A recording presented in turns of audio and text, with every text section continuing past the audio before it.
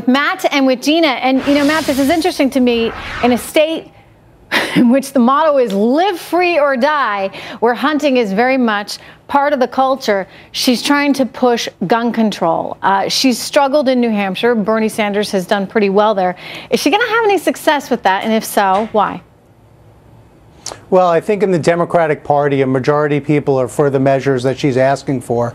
And a majority of the American people are for better background checks and a couple of things that Hillary has suggested. So I think in New Hampshire, she's probably going to be pretty okay.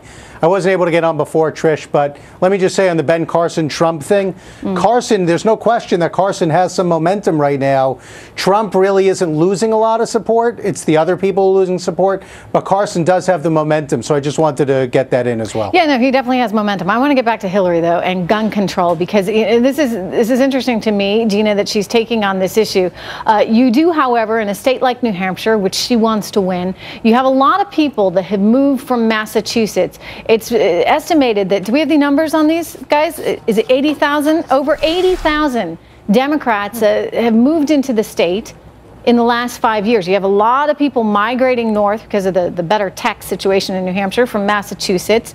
And so as a result, you have a state that's shaping up to be more and more blue, or you could call it kind of purple. I mean, a state that historically had been pretty red.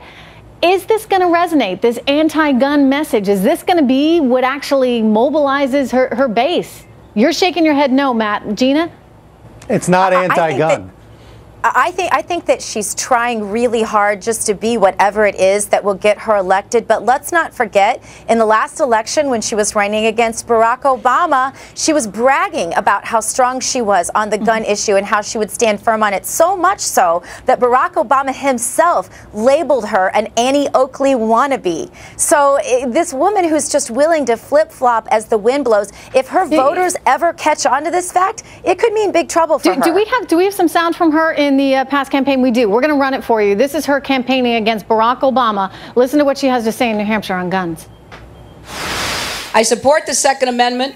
I don't want your guns. I've hunted. I mean, my father taught me how to shoot, you know, and I went duck hunting in Arkansas. I shot a banded duck, and they were as surprised as I was. So I have great respect for, you know, gun owners. A little bit of a different tone than we're hearing right now. You know, now, Matt, she's talking about going after the manufacturers of guns. And a lot of people have equated this to an analogy somewhat like this. If I were in a car accident, I could go after General Motors, who made my car, as opposed to taking responsibility for myself, you know, maybe just being a bad driver and getting in an accident. Trish, and that would effectively cripple the gun industry, which is what she would like to do. You picked a good one with General Motors. That's a good choice. You know, Hillary, we've seen what's happened in the last few years with all of these mass murders.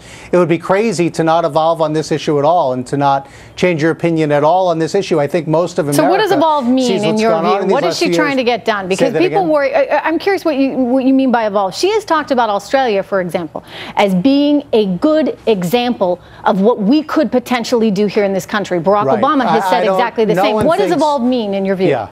No one thinks that we're going to be able to do what Australia does. There are more guns in America than there are people in America. We're not going to be able to do what Australia does. What we should do is have better background checks. And I should remind our viewers, Matt, let me get everybody caught up. Australia actually confiscated guns. They had a buyback program. Right. They insisted on taking everyone's guns. And interestingly, they have 3.5 million guns today in Australia, the exact same amount they had when they started the confiscation program back in the 90s. Go ahead, Matt. But I think we would all agree that the way that things are now isn't working.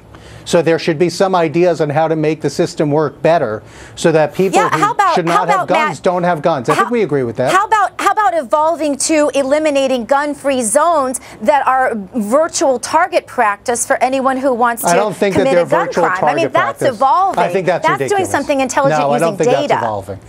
Actually, it you could also talk about evolving show that that's a good idea. By making sure we have better mental health programs, because that really is at the root of all of this. Gina Mathew, thank you so much. I'm going to talk to you guys in a bit. Thank you, we have Trish. more on Hillary.